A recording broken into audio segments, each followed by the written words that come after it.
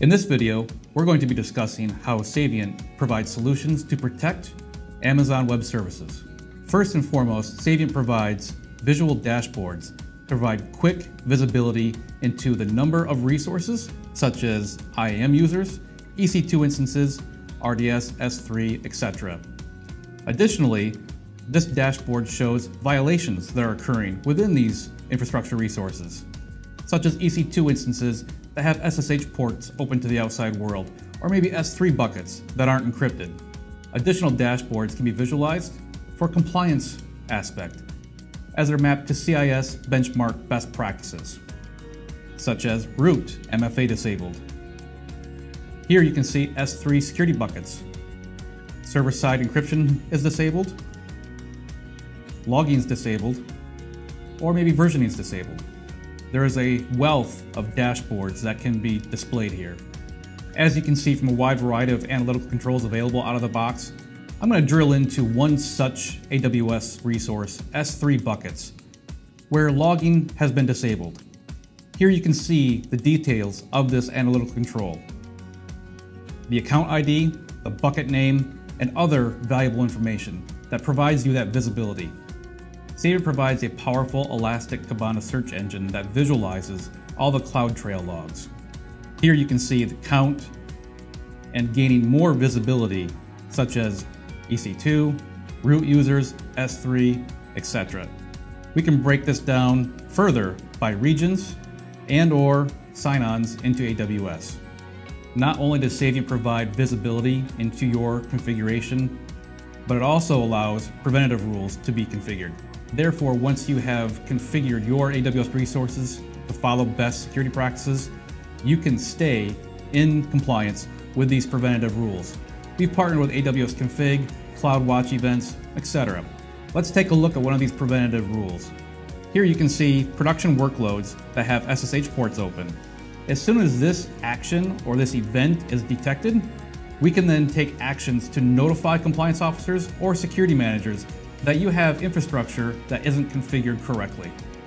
One key aspect Savient offers is the ability for end users to elevate their privileges on a time-bound method. An end user, Lewis in this case, is presented with a list of privileged roles he can request access to. During this request process, you'll see how this is time-bound. So let's say Lewis is covering for a coworker who's on vacation. Lewis needs to become compute administrator for a week while his coworker is on vacation. So he adds that privileged role to the cart, and then we check out. After Lewis checks out this privileged role, he's then presented with a start date and an end date. So this is going to provision automatically on the start date and deprovision automatically on the end date. Any activity that's captured in the CloudTrail logs is then presented to compliance officers to review the activity Lewis had while he had these elevated privileges. You can see here this analytical control for privileged user audit trail. Any activity that Lewis took during elevated privileges is listed here. A compliance officer can review whether or not this was appropriate and remediate those actions if they weren't. Savient's AWS capabilities don't end there. It's common to have identity lifecycle management for end users. Here you see Savient's access request system. Christina is requesting access for herself.